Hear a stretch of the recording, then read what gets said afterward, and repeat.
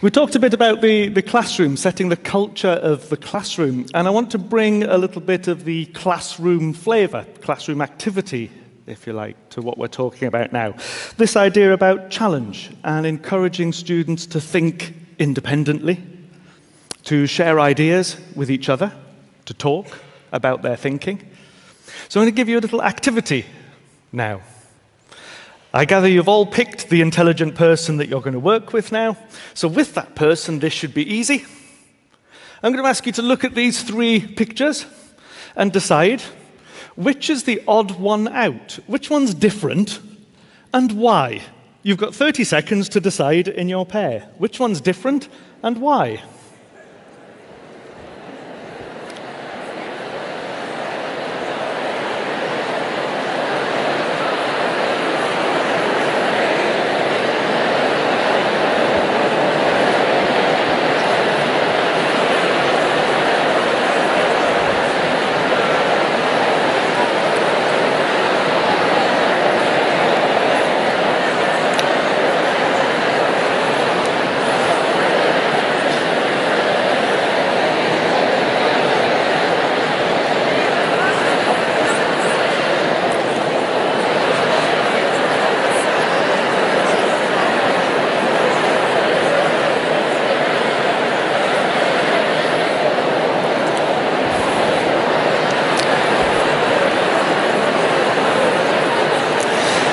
Okay, if I can interrupt you there. So we were asking which is the odd one out and why. Let's see if anybody's feeling brave. I'm just going to we'll choose one of them. Let's start at the bottom right-hand corner there, the hat over here. Did anybody make that one the odd one out? Yeah. Why might that one be the odd one out? Colour, it's yellow. Any other reason? It's something you wear at work. Thank you. Tough school you work in.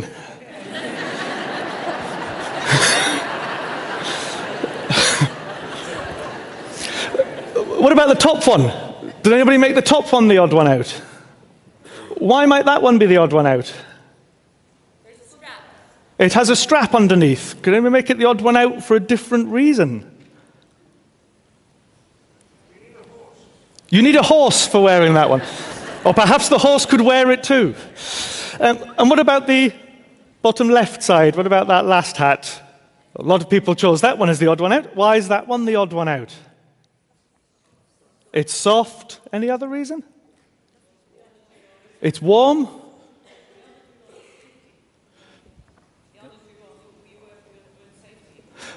These 2 are for safety. This one is not for safety, softer, warmer. You've got the idea of how this one's working now. I'm going to put 3 more pictures up. This time, can you make each one the odd one out for a different reason?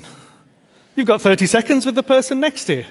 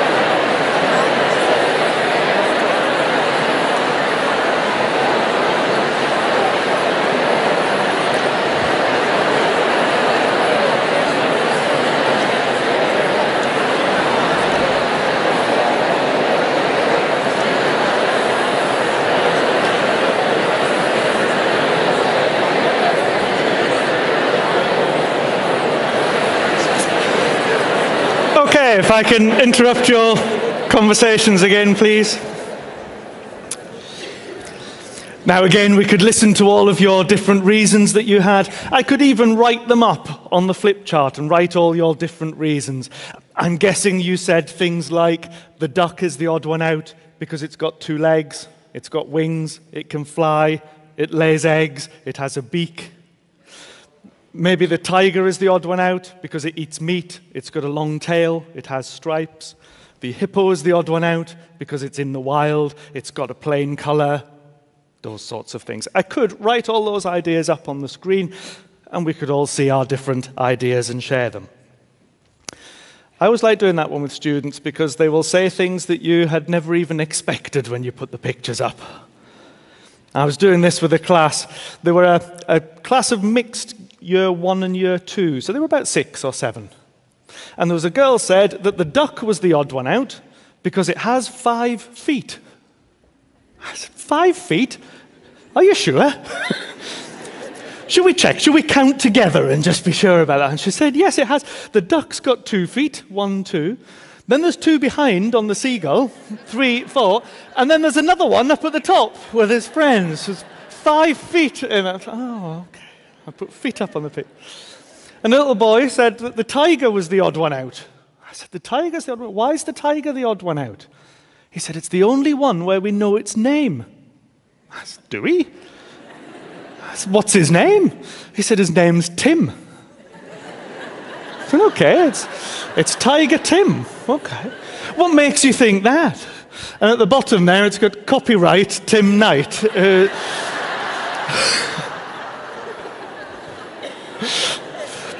It's a very posh name for a tiger. I'm Tim Knight, Lord of the Jungle.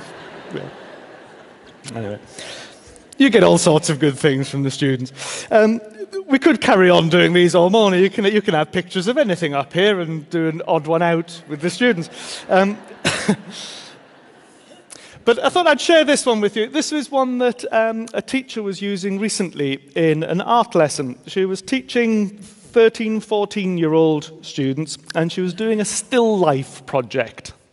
And she said what she would normally do is that she would put a bowl of fruit out on the table, and then she would show the students how to draw that, and then all the students would paint the bowl of fruit.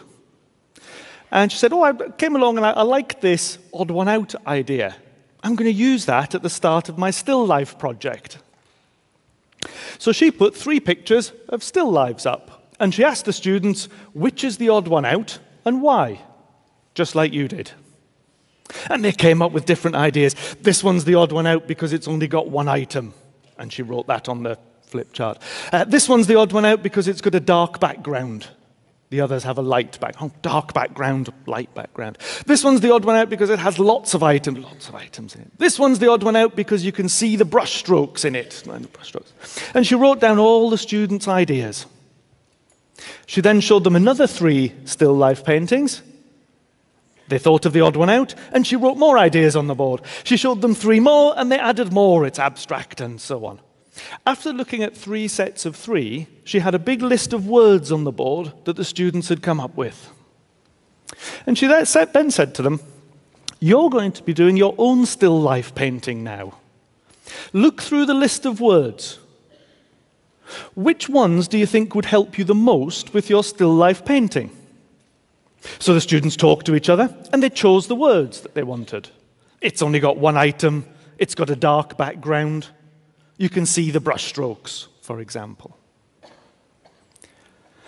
Once they had their 3 words chosen, their criteria, they set off designing their work, and they did their paintings.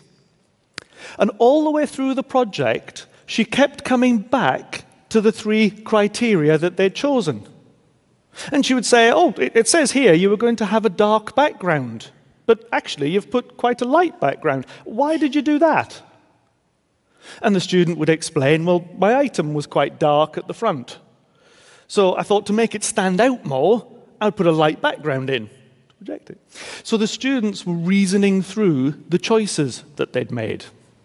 So it's using a simple activity to encourage the students to talk and to think and to come up with their own criteria.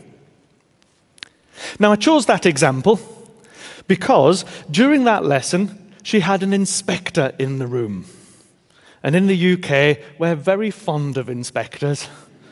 We love having people coming into our classrooms and telling us what we're doing well or not. Uninvited. But she had an inspector in. The inspector came in and he watched the odd one out activity.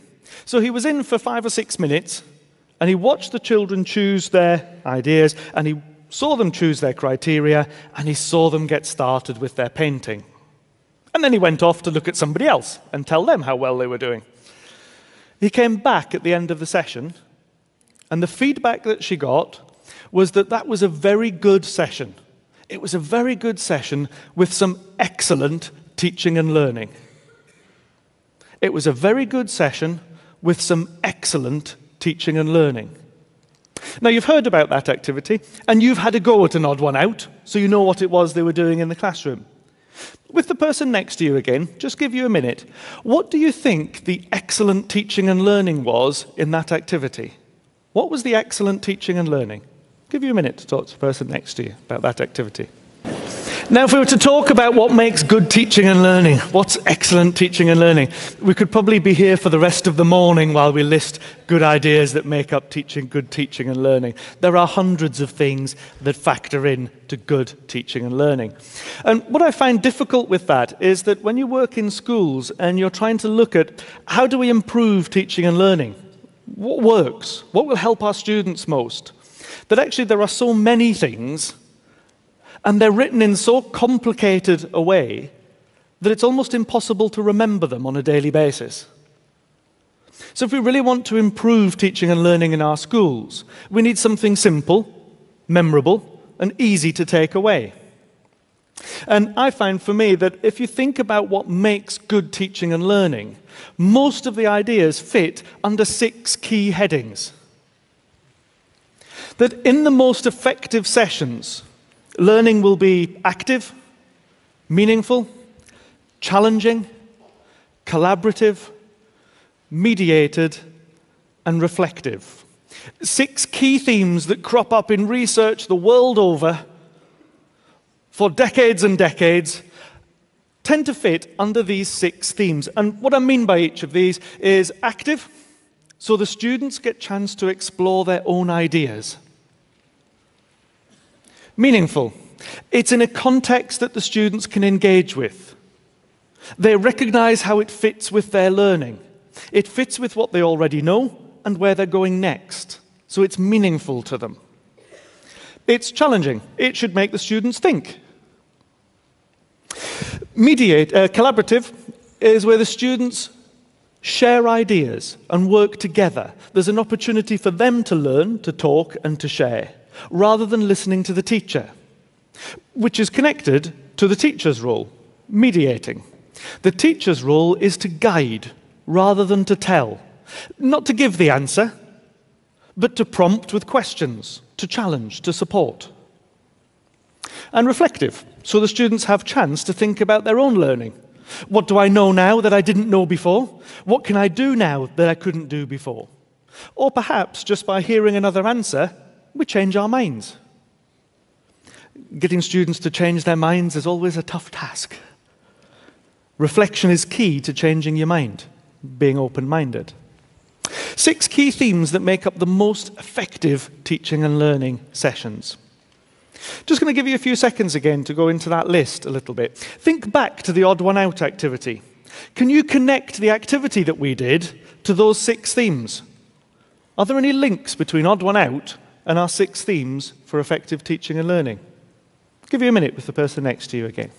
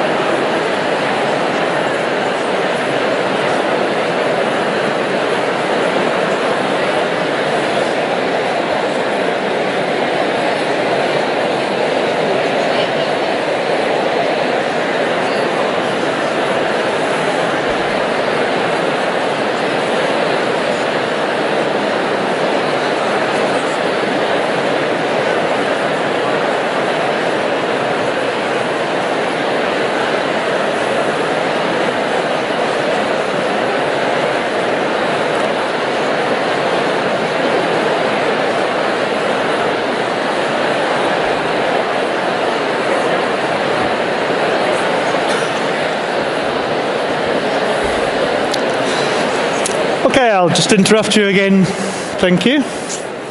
Did you manage to make some connections between the activity and the 6 themes? It's a very simple activity, isn't it? Very short, easy to prepare. You just need 3 pictures, 3 words, 3 numbers. Doesn't matter what you put up. The idea is to get the students thinking, to get them talking, to get them doing some of that hard work. As James said before, teaching is the only profession in the world where 25 people turn up every day to watch you work. Give the students that work. Give them the effort. At the end of a session, you see teachers walking out, sweat on their brow. Oh, that was exhausting. Oh, God.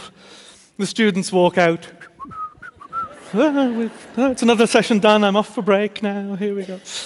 Even a simple activity like an odd one out can get the students doing the thinking, getting them doing the processing, making them more active. And actually, that activity is hard work, it's effortful, but it's rewarding. And for me, the key question about why we would do activities like that in the classroom is to encourage students to prepare for independent, lifelong learning, developing the thinking that they need, that they will need for the rest of their lives, developing the independence of thought to think, I can do this for myself, that it's okay to make a mistake and try again. And to really help students become more independent, to really prepare them for that lifelong learning. There are 3 key things in putting learning first. Develop a language for learning, have opportunities for challenge and reflection, and get effective feedback. When we come back after coffee, we'll pick up on those 3 themes in the next session before lunch. We have a half-hour coffee break now. Coffee is served back where you came in. Good luck at getting out and back in again in half an hour.